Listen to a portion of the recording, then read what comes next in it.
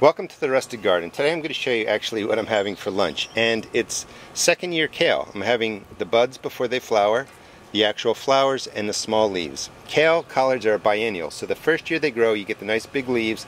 They're delicious, but they can take deep freezes. I'm in Maryland Zone 7 and we had plenty of nights of 10 degrees, week periods of sub-10 or sub-20 degree temperature. So they survive, and when they come back they bloom, hoping to set seed. So you'll get all these delicious buds. The salad that I make, or the salad dressing, made from garlic pulled from the garden, immature, some cilantro, and I just chop it up just like this, and instead of putting the salt either into your dressing directly, put it right onto your garlic or onto your cilantro, and what that does is the salt will pull out the flavor, so you're going to get more flavor. I wish these are tomatoes from the garden, however it's not that time of year yet. The dressing is just olive oil and vinegar. You can really put as much as you want in there, but it's about 2/3 olive oil to 1/3 vinegar, and just put everything in there. And it's a basic dressing that I use all the time, and you can always just add in whatever ingredients are fresh from the garden.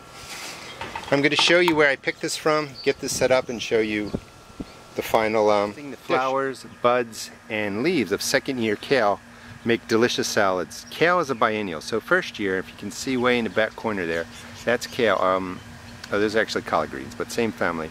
They're going to grow great leaves. They'll be delicious for this year. But second year, if they survive your winter, I'm in Maryland Zone 7, and these 4 plants in here overwinter. They can take deep freezes. We got down to temperatures around 10 degrees and even lower for an extended period, and the kale survived. So when it comes back the second year, the second growing season, it's going to want to turn the seed. So you get all these great flowers, buds, and sweet tiny leaves, because it's still cool. You know, technically the kale leaves, the collard leaves, stay sweet.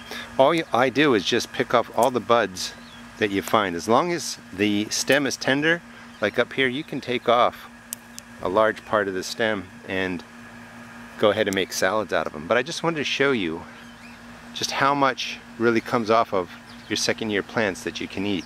All these buds and flowers can just be snapped off,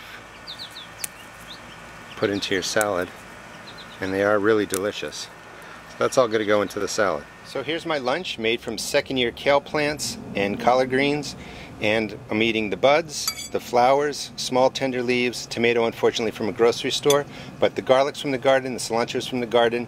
And the best tip I really have is when you're chopping up garlic, onions, any kind of herb, salt them on the cutting board. That will draw out the flavor, and then when it goes into your dressing, the flavors are a little bit stronger.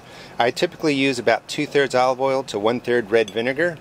You can use as much as you want, but this is my basic setup to make a delicious salad dressing to go on your garden greens. Hope you enjoyed the video. Please check out my blog at www.therusticgarden.blogspot.com, and also check out my YouTube videos. Thanks.